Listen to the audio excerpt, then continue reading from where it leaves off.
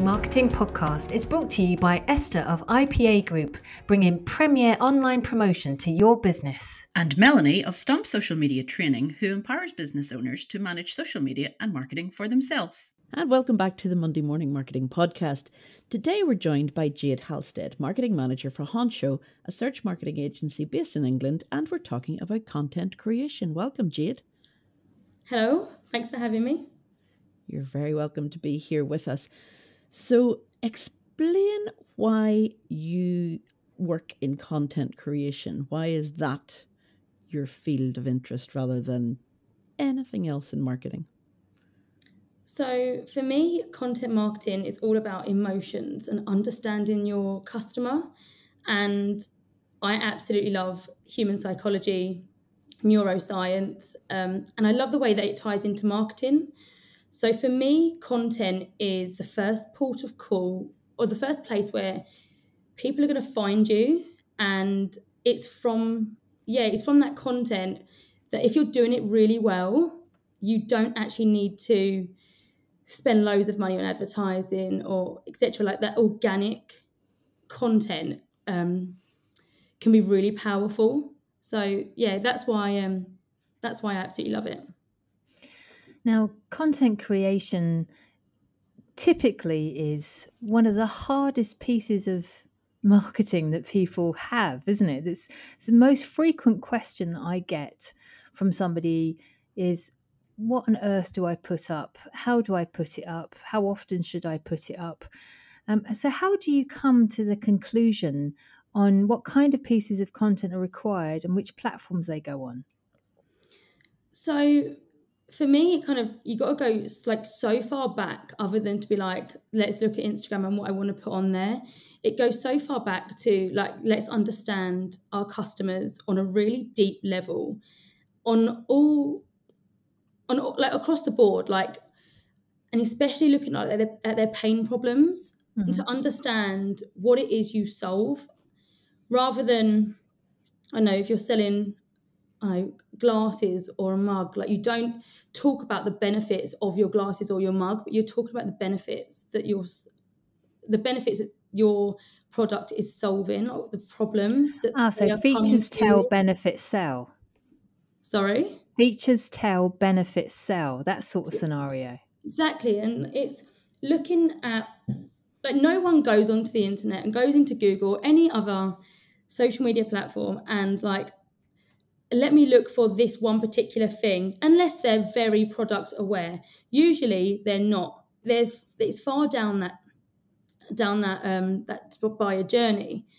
So when you can understand the problem that you're solving and the pain that they're facing in the terminologies that they would use and talking in their language, that's when you can start to create really good content. Okay, so instead of me saying, look at this nice mug that I have for sale, you should really buy this mug, we'd be talking about, it's so cold outside that once you get your hands around a nice warm cup of tea, you'll feel much better. And the picture is of somebody's hands around my mug. I haven't actually said that it's my mug in the content. Is that what we're saying here? Yeah, you can be saying that. But yeah, it's that problem. So if you're taking, say, a hiker, and they hike 6 hours to the top of a mountain and their tea's cold. Like, interview that customer, understand exactly what it is that they're facing. And then how can your product link into that? And use their wording, use their problem in your content or your advertising or whatever that is.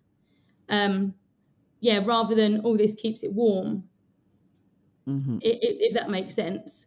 Like, so for an example, recently I purchased so much like hair stuff to help my hair grow, and I wasn't searching, I can't remember the company that I bought it from in the end. UK Lash. I wasn't typing in UK Lash hair solution or whatever it's called.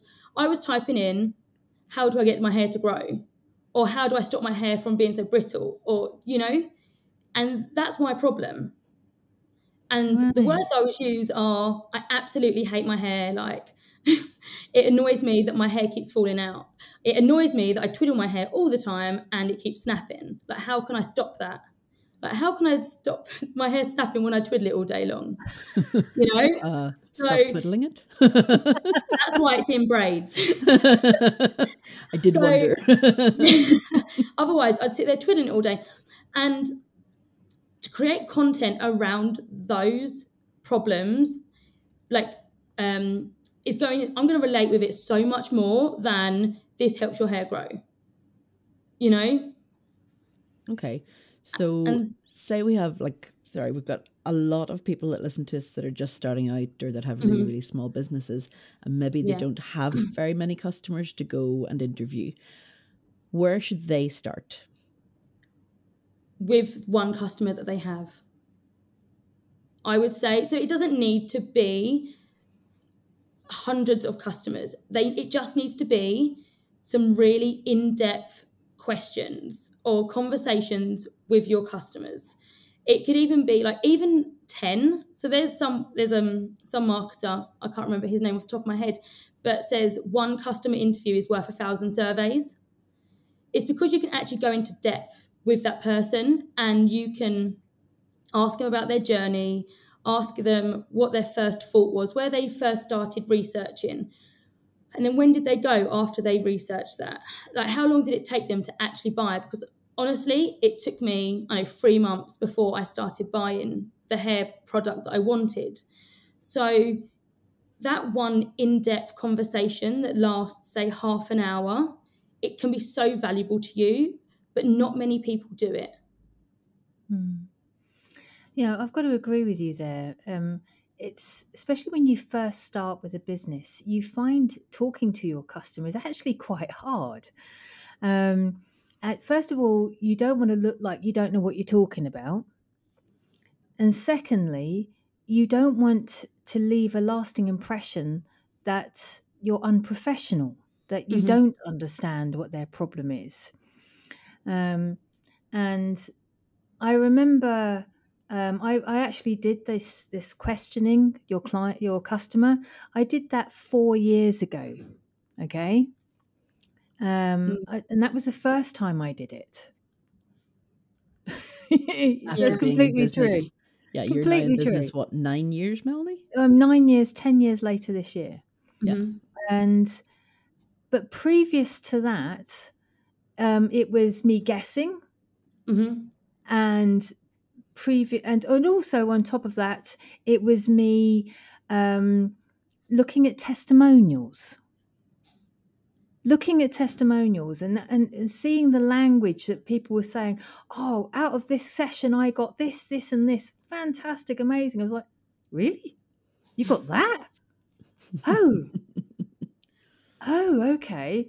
And then I saw that several people were saying the same thing, and I was like, interesting. Okay. And my language changed about how I was promoting and what I was saying about my business, because this is what people were actually getting out of it. Is that the sort of thing that you would use?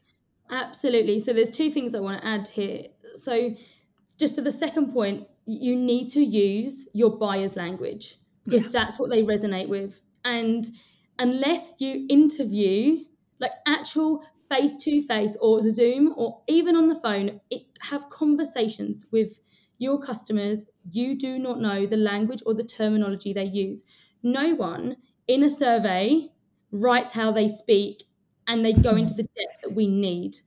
And the same with polls or any other way of collecting this feedback, or even testimonials. Like, I don't write in a testimonial the journey I went through, the pain I went through, the research, the YouTube videos, all of that.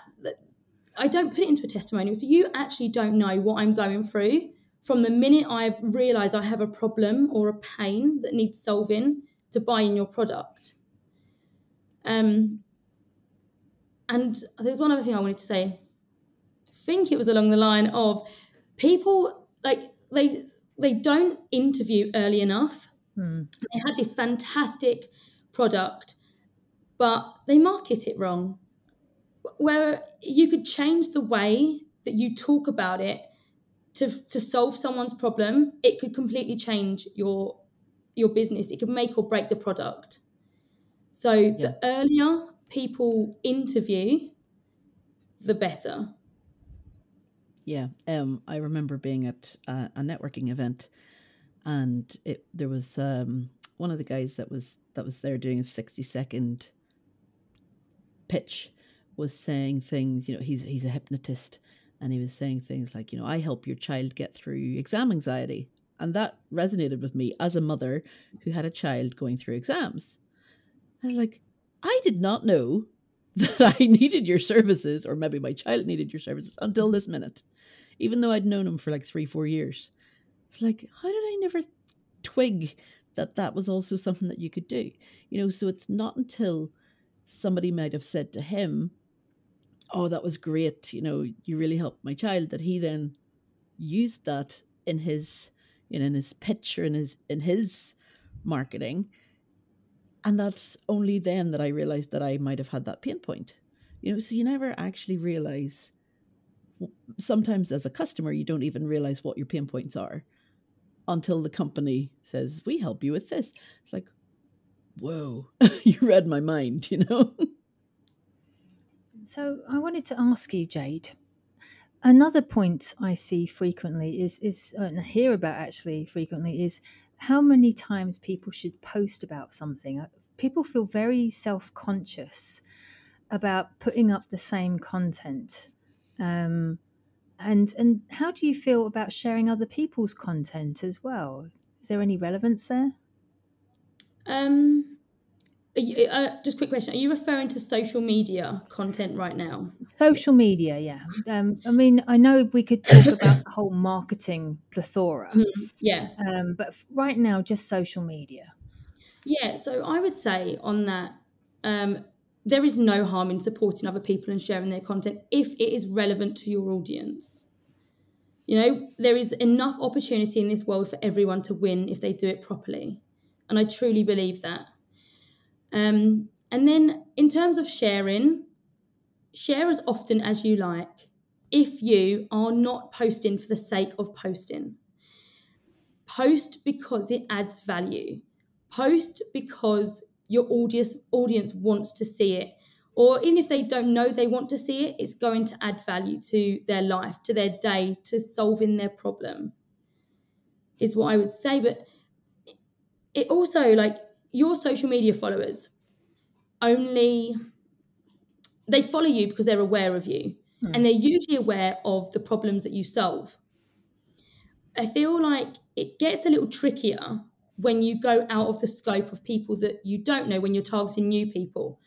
And that's when when you have to be so spot on the language that you're using and what you're posting.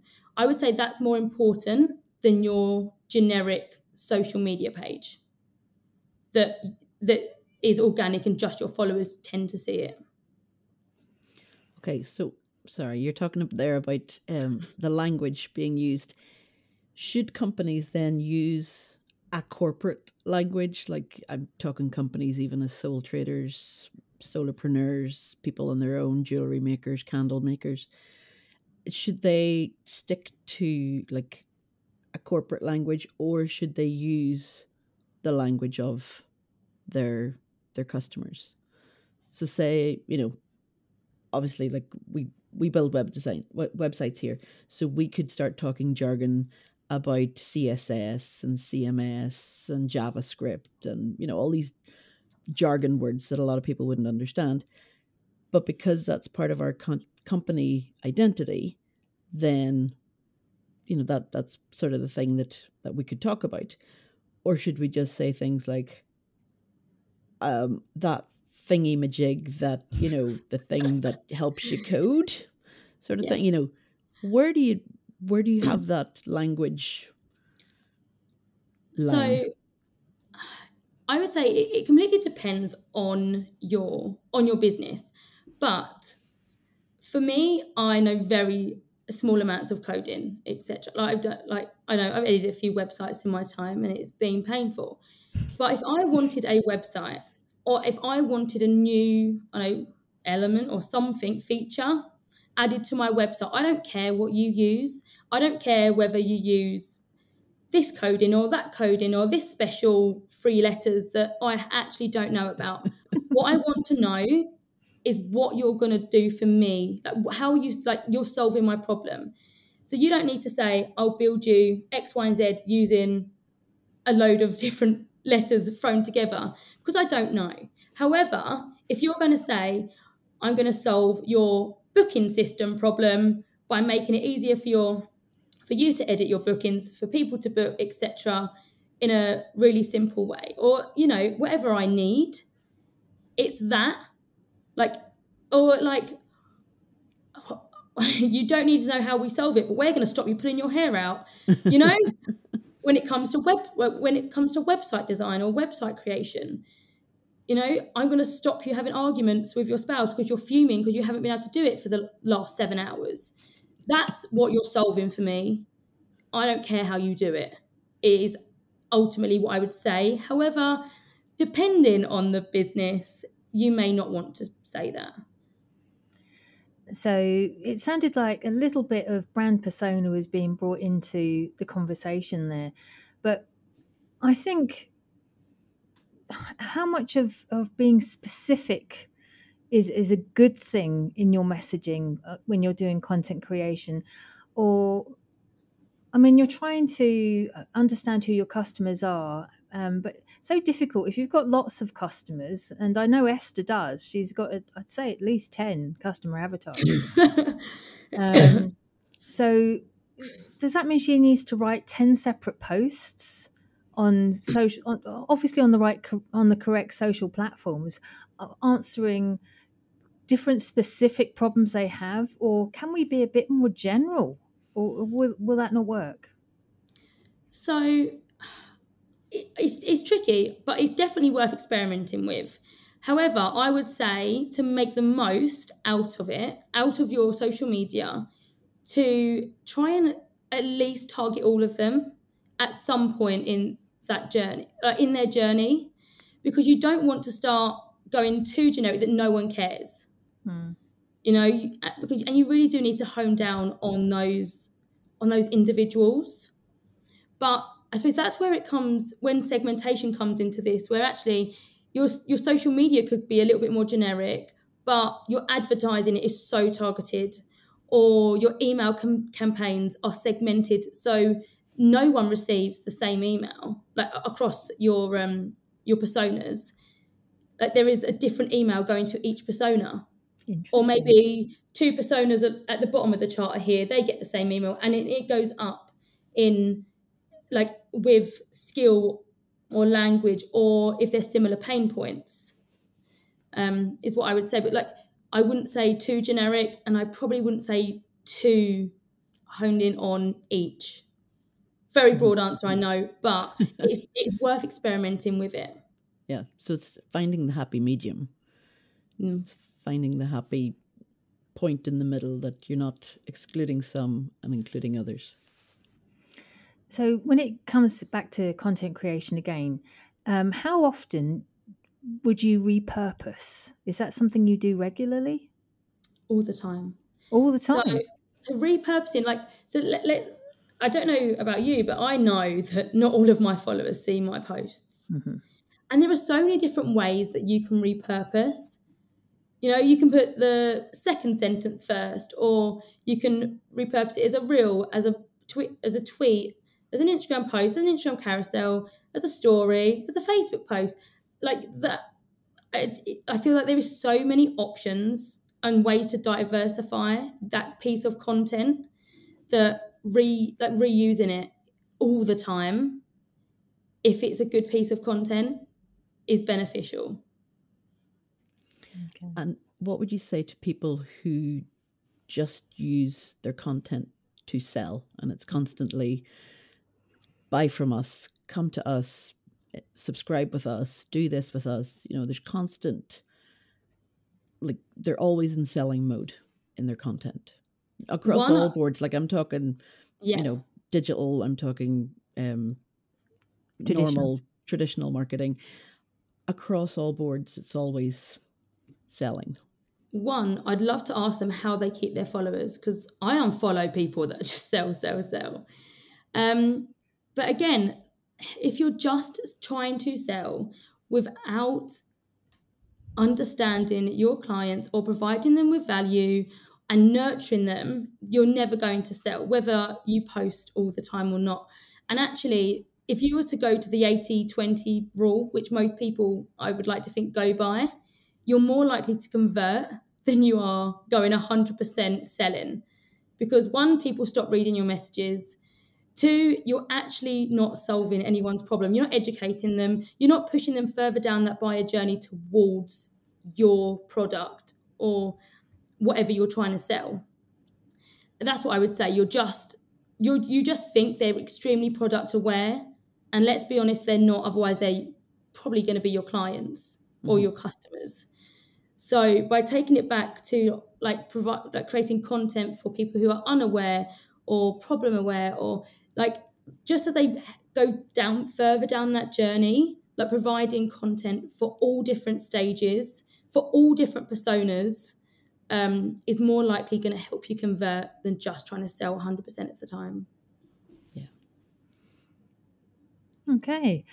Well, thank you so much for discussing content creation with us today. We seem to have covered an huge area. I mean, when people speak to us, I don't think they really appreciate just how much is actually involved in this one element, from language, messaging, platforms, customer avatars, brand personas. It's just vast, isn't it? Yeah, there is so much to take into consideration, but I would say if there's one thing that they take away from this is to interview your customers and create content for every single stage of the buyer journey, not just the final purchase stage. Brilliant. Okay. That's a great takeaway to leave us with. And thank you again, Jade, very much for being here. We will be back next week with more Monday Morning Marketing. Until then, bye-bye. I knew the dog had to come in there at some stage. What do? Barking mad. Never work with children or animals. But he's so cute, so we'll let him away with it. Yeah. I tried to press the mute button. It does work. I think it was me panicking, thinking, oh my God, maybe it doesn't work. So I do apologise. Hopefully you can remove those few barks.